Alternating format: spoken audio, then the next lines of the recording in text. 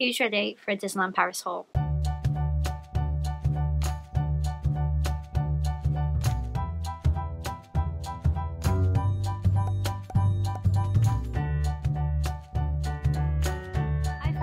Welcome back to my channel. If you're new here, my name is Lizzie. I'm a Disney Plush collector who's just been to Disneyland Paris, and I am going to show you what I bought. So happy Friday, I hope you've all had a great week. This is not actually the last video in my Disneyland Paris series because I have decided to do another video that is going to stay secret until next week. So if you're not already subscribed, make sure you subscribe and ring the notification bell so that you don't miss that video, because I think it's going to be a really good one. So I'm going to show you what I got on our January 2023 Disneyland Paris trip. I didn't take as much money as I did in October, and if you didn't see those vlogs, I will leave a card up above, because I didn't expect the merchandise to be very changed, and I was quite right in that. So there were things I went there wanting and I didn't get all of it, but I think all in all I spent about £300, and £100 of that was my parents paying for me to get new clothes, because if you saw the vlogs, I have had an allergic reaction to something we wash our clothes in, so the best thing to do was just to buy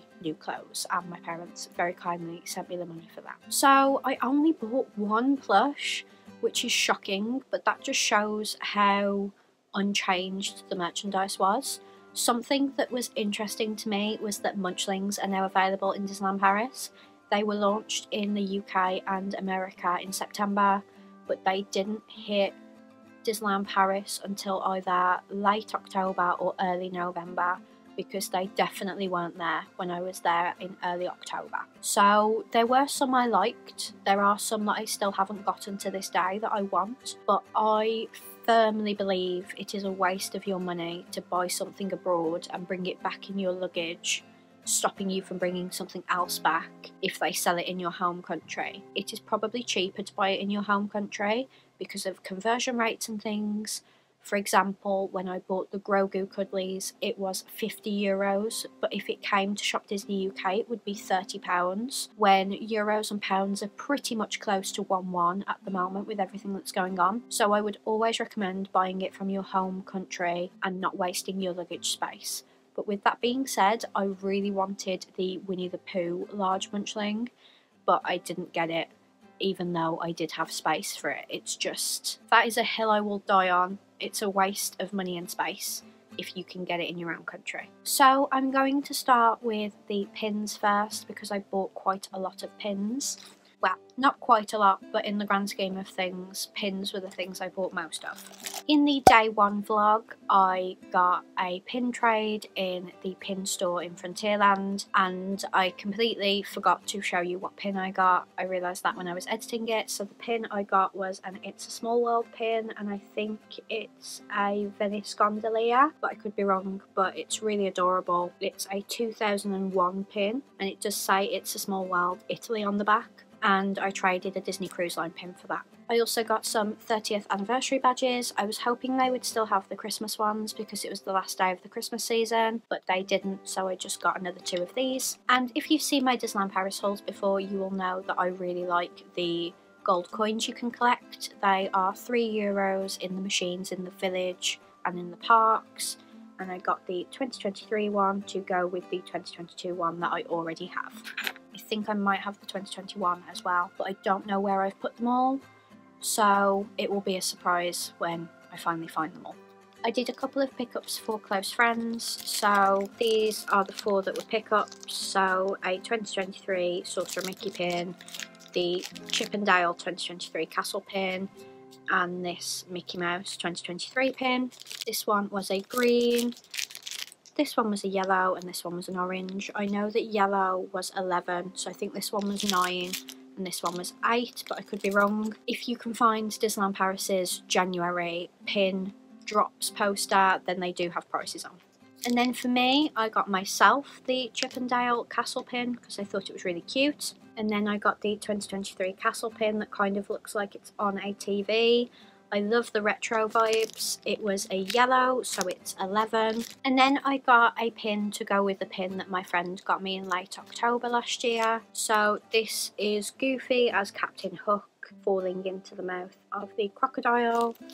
and it is a yellow, so €11. It goes with a pin that my friend Scott got me. It's Chip and Dale as Captain Hook and Mr. Smee, and Clarice as Tiger Lily. It is pink. I didn't buy a pink while we were away, so I can't remember what pink is, but it's obviously going to be more than 11. And then I got 2 more stitch pins, and again, my friend got me another stitch pin when he was away.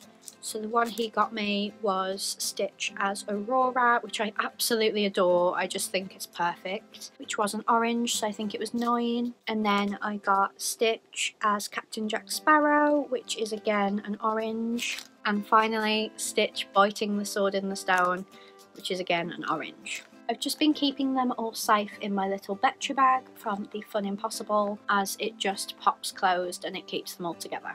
I know this isn't a pin, but pin and pen. I got this big Disneyland Paris pen that has the castle and it says Disneyland Paris, and it's one of those where you bring the colours down, so it's blue, green, pink and purple. And I also got one for my mum. And then onto the only plush that I bought. This was €25. There was a Donald that I quite liked and a Minnie. I didn't get the Minnie because she wasn't red, so she wouldn't live in my car, but it was the Stitch I was looking for and I couldn't find it, so I didn't obviously get it. So I got the Sorcerer Mickey baby plush. He was €25. It says Mickey on his like bath towel thing that's hooded, and he's got the stars and the moon on his hood, and then there's just a Velcro popper to show his little boxes, and he's just adorable. I bought him on the first night to have a plush to sleep with. I was absolutely certain that I wouldn't struggle to find a plush. I took Duffy on my last trip just in case, and I ended up buying a plush anyway. But when I didn't take Duffy, I couldn't find a plush.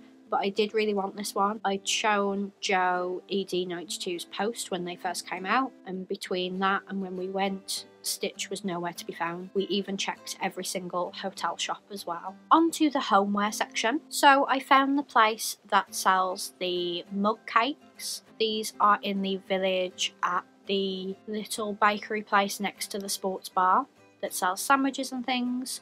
So it was €13. They ask if you want squirt cream on top of the cake, and I'm so glad they did because I didn't eat the cake. The cake was gross, so at least I got some squirt cream and some sprinkles for my troubles. So Joe washed this for me and we wrapped it in the bubble wrap I'd taken. I don't like to bring mugs back when we're on a plane, but I thought it's my mug, it's not a gift for anybody. It might be okay. There was just enough room in my Loungefly backpack to put it in and put some plush in, but unfortunately there was a Starbucks mug I wanted to get that I just didn't think would get home safely, so I didn't get that. But this is the mug cake mug. It just has the 30th logo and the castle and Disneyland Paris.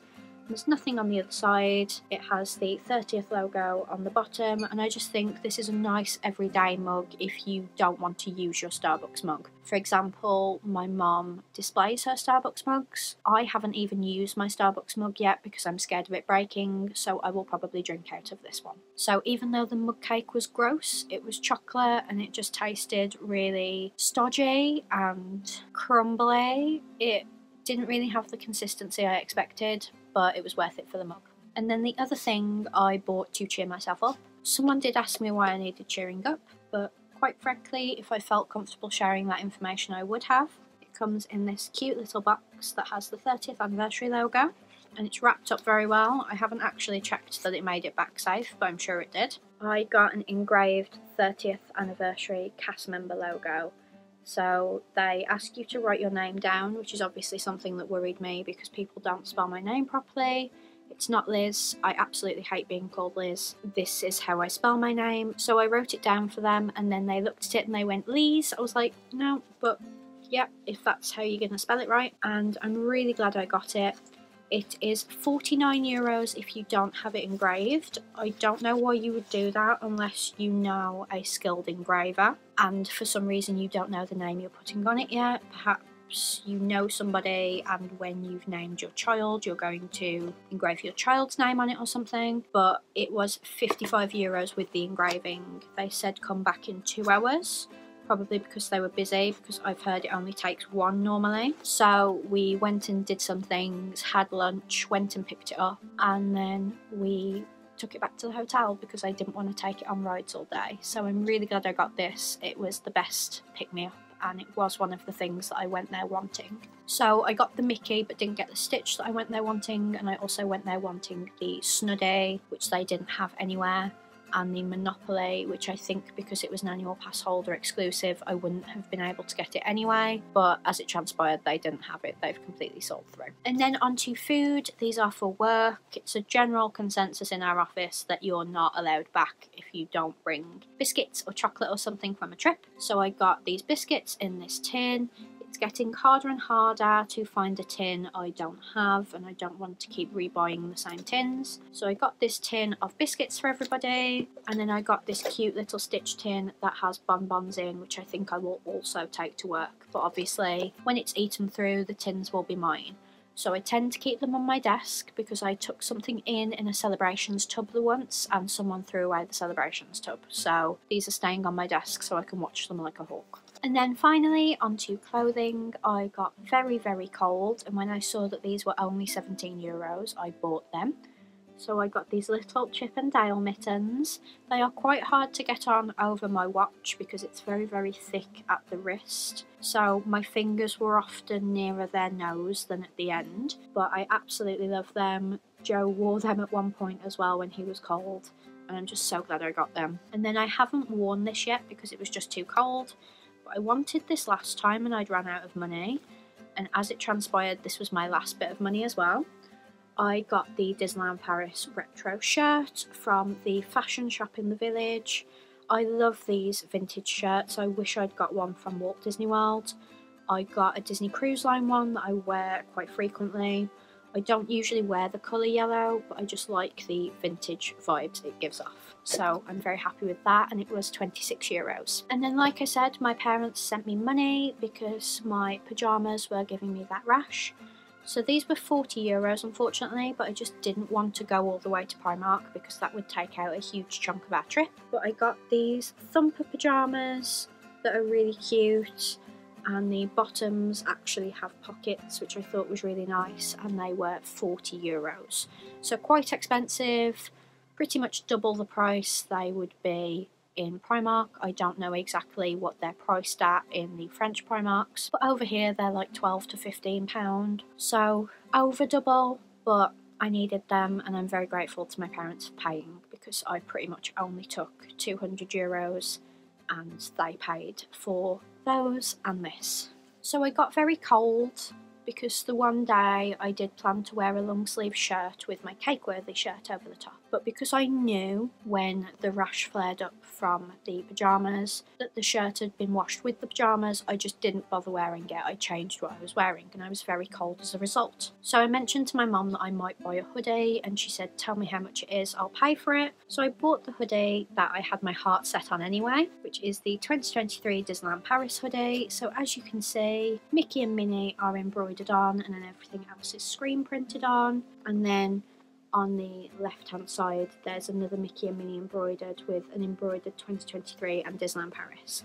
I got an extra large because I wanted it to go over the top of Spirit jerseys and things, and it's so comfortable. The pockets are huge and I just love it, and it was €65. So that is everything that I got from Disneyland Paris. Apart from food, I bought some sweets that I ate. So my parents' presents were gummy sweets for my dad and pens for my mum. Like I said, I wanted to get her a Starbucks mug, but I was just not confident that it wouldn't get broken, seeing as how we flew. So suitcases get put in the overhead compartment, backpacks get put under your seat, but if for any reason the flight attendant wanted to move your things, they wouldn't care that there's something breakable in there. So I just didn't feel comfortable bringing back a mug, and my mum completely understood that. But that was my Disneyland Paris haul. I really hope you enjoyed it. Please give it a big thumbs up if you did. Comment down below what your favourite thing was, and I will see you on Tuesday for another video. Have a great weekend. Bye friends.